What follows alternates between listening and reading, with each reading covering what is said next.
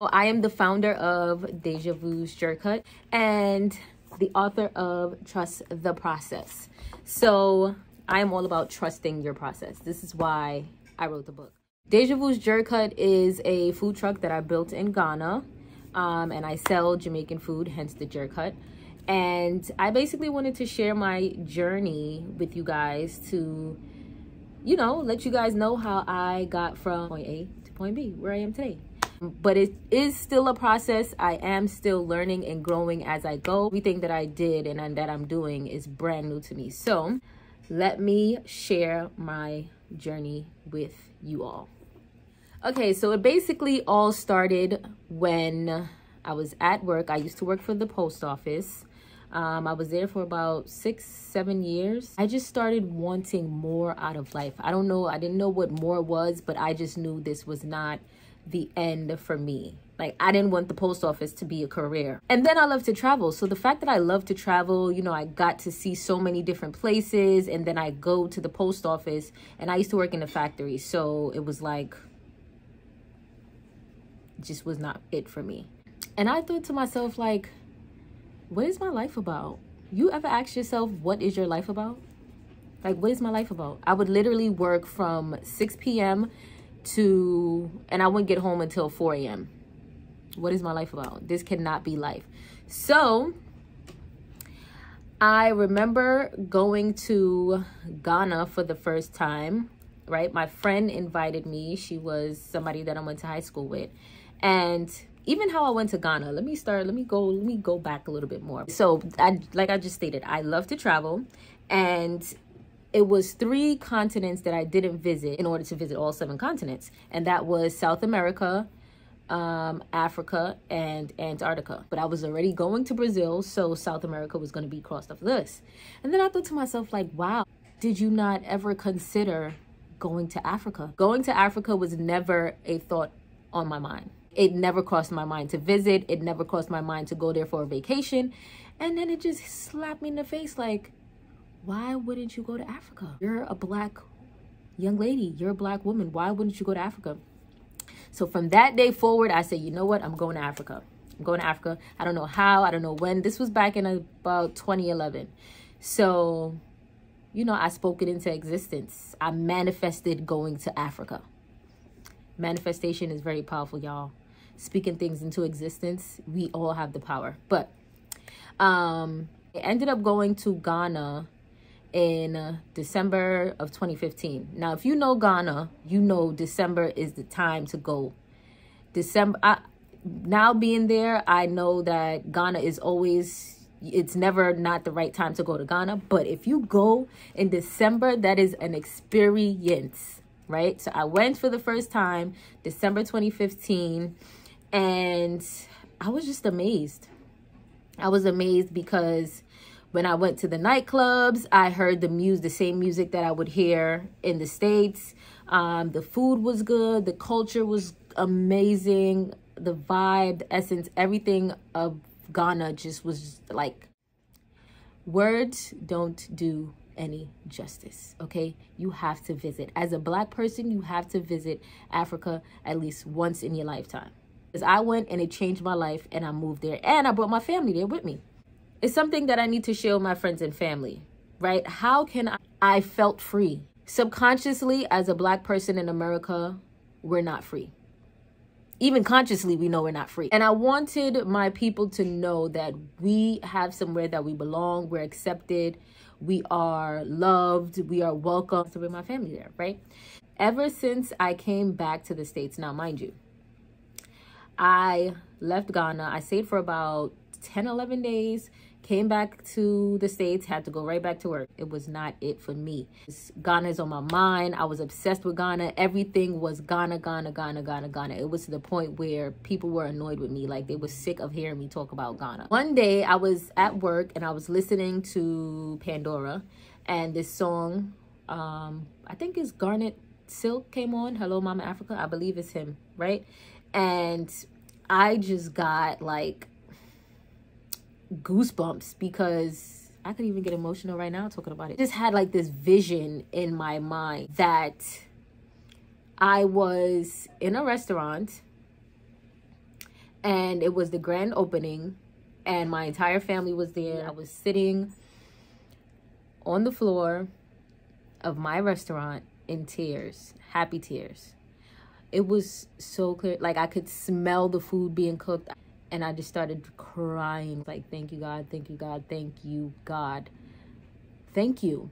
Now, let's keep in mind, I don't have a culinary background. I visited Ghana once. The only food I know about cooking is when my mom cooks, my grandpa cooks, my grandma cooks.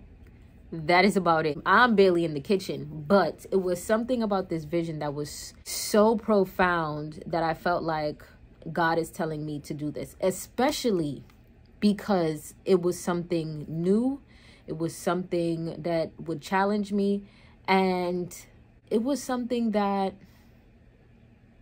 I possibly couldn't have thought of myself because I don't cook. I don't cook.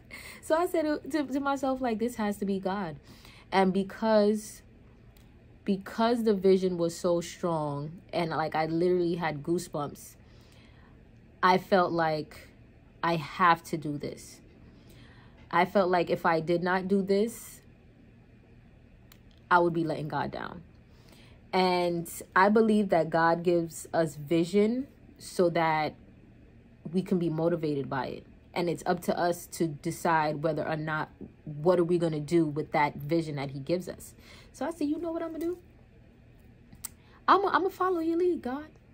I'm going to follow your lead. I'm going to follow your lead. It took me 4 years to figure it out. And I still didn't figure it out. But ever since I made that move, I received so many blessings. I was on the first Family Feud Africa, hosted by Steve Harvey himself. He flew us out to South Africa. That was a blessing. I was featured on NBC Nightly News. They flew in and they interviewed. I was featured on Travel Nor. And the crazy thing about that was I applied for Travel Nor. It's this Black travel blog website, and I applied for it years ago, and they turned me down. That's cool. And now I was featured on the blog. And that's one thing, when in the times where we get a no, we think that's it. But when we get the no, that's really God saying, I have something bigger and better planned for you. And this is why you have to trust the process. Even with the no's, it's okay to get no's. It's amazing because I sit back and think to myself, what if I never followed God's calling? And I believe that it was only God. I would have never been on Family Feud. I would have never met Steve Harvey. I would have never been on all of these platforms to allow me to inspire so many other African Americans who are looking for a change, who are looking to relocate to the motherland, who's looking to even start a business, because I didn't know what I was doing. I didn't know what I was doing, and I just figured it out. That is the whole story of my journey. So I basically want to end this video off with this.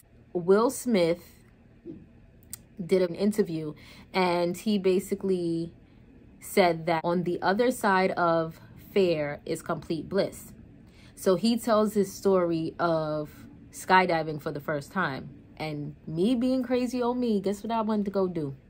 Just to have that experience of fear and bliss. On the other side of fear is bliss. I went to go skydiving, y'all. Yes, I'm so excited. You have any word for friends, family before you go jump? Message to my friends and family. Sometimes in life you just have to jump and take the risk. Right. So do it and don't think about it. And have fun while doing it. So before I moved to Ghana, I went to go skydive just so I can have that as a mantra in my mind, because it was a risk that I was taking. On the other side of this risk, it could be blissful. So let me see and live this so I can know exactly what it feels like. That experience made me fearless. Fear is something that does not exist, right? We constantly tell ourselves, like, what if this happens? But it's not real. It's not real until it really happens, if it even happens. So I'm sitting there and I'm just like, wow, you really gonna do this? Then we go on the plane, and then like my stomach just started getting like feeling funny. And I'm just anxious because I'm like, oh my gosh, the only way out of this plane is to jump out of this plane. There's no turning back. There's no turning back. There's no turning back. So now we're going up. And I went first. I don't know if I'm going to do this. I don't know if I really want to do this. Then they open the door and it's like, are you ready? I'm like, yeah. Then it's like, you really about to jump out of a plane, girl? What is wrong with you? So then he goes, 1, 2. Didn't even make it to 3, and I'm screaming at the top of my lungs, flying in the air. But immediately after that, like Will Smith said, it was blissful. It was calming. It was just to be up in the clouds. And it's just like, wow, to see the world up from above. It was an amazing experience, but that experience allowed me to be fearless, and it allowed me to be okay with taking risk, to leave everything that I know behind, to leave my job, to leave my family, to leave my friends, to go to Ghana and start something new, something foreign, was a risk. It was a risk I was willing to take, and I was willing to take that risk because I believe, once again, that it was something that God told me to do. And till this day, right now I'm in the States, but I'll be going back to Ghana very soon. I have not been stable in Ghana yet, but I'm not letting that stop me because I've inspired so many people to visit Ghana. I've received so many messages from people saying that, you know, they're proud of me. I appreciate that. I say all of that to say, take that risk. Take that risk, start that business. And it doesn't have to be 100% all the way together before you start. Start small and then work your way up. I am still learning. Like I said, I did not know anything, even down to marketing. Now I have so many jobs and titles to this one business that I started. But I'm learning as I go, and I'm growing as I go. And that is what will happen when you start. So start, take that risk. Follow your gut, follow your intuition. We all know what we need to do, and we need to stop sitting on it and do what needs to be done. So I hope you all enjoyed this video. You can follow me on YouTube, Deijha's Views. That is DEIJHA_SVIEWS. You can also purchase my book, Trust the Process, on Amazon. You can type it in the search, Trust the Process, or you can type in my name, Deijha Gordon, and you'll see it. This is what it looks like. And yeah, that is all.